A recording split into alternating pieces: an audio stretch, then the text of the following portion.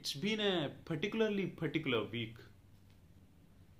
My life, for some reason, I had never been able to put my finger on, is filled with idiots.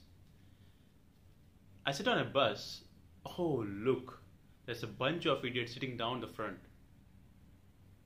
I get a job.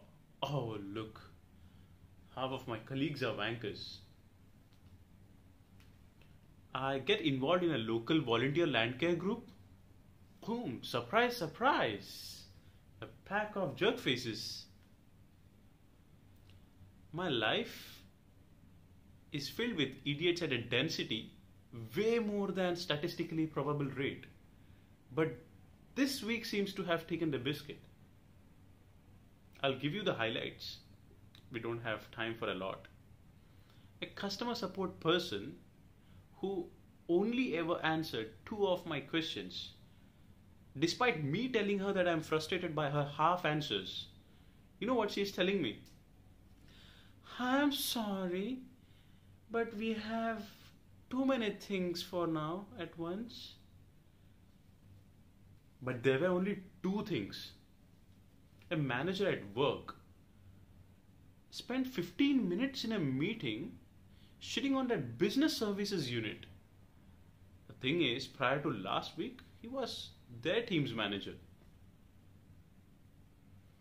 You know the charity event I am running? I had a volunteer offer to contact media outlets for us. A help we desperately needed. But she didn't do it. And you know what excuse she gave us? She rolled her ankles. Must be the foot she was using to make the phone calls. Poor lamb. Anyways, the issue is, I can't tell you who is stupider. It must be the customer support rep couldn't answer both of my questions. Pathetic. But then, what kind of manager tells the whole branch how bad the team he was just managing is? What an admission of incompetence. Buffoon. But then, who blames their foot for not being able to make the phone calls? Can you imagine how embarrassed you would be if you gave me such a ridiculous excuse? Was she expecting me to send her some flowers?